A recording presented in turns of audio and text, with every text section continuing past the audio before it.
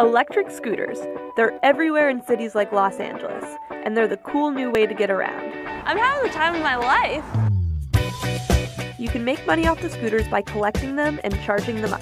This is so wild. The fact that you just pick up a scooter in the middle of the street and put it in the back of your car. Some people take it to an extreme. I'm here to try it out. Do you ever like sling it on? And see how much I can make. I definitely need to work on my technique. Luckily, I found someone who's been charging birds since the program started. The more experience you get, the more scooters you can pick up, and also the more money you can make. Well, let's go find some birds. All right, let's do it. You have to understand where those scooters are going to be, and then also the time to go out.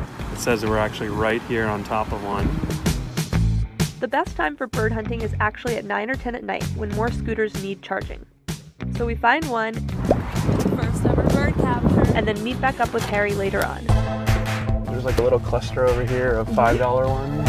Each bird pays $3 to $5 per charge. So we head for those that are the most bang for our buck.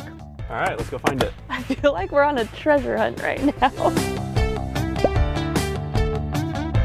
One of Harry's top tips is to work as a team. Excellent. All right, bird number 2. Bird number 2 done. One person can be driving, the other person is looking at the map. I can't damage these, can I? Oh. Teamwork also comes in handy for spotting hidden scooters, like the one we find behind trash cans in an alley. I'm like right in the light. My biggest weakness is scanning the QR code. Turns out, hunting down scooters is exhilarating, especially when it gets competitive. It got taken. A scooter we're after disappears from the map. Okay, we gotta step on it. That means there's another bird hunter close by. You can see there's another charger right here. But we captured it, right? Yeah. Yeah, we just grabbed this one. Sorry. We were on our way to get one, and it got captured before we got there. And so then I was like, do you think that person's gonna come and try to get this one? And that might have been him. It might have been him that got the other one. We beat him though. Stacking the scooters is definitely an art. So it's sort of like you're playing Tetris, right? You move it around. Never good at Tetris. Let's charge them up. After a half hour of bird hunting, we have 5 scooters to charge. Oh, wow. Yeah, so this is my There's setup. a lot of them.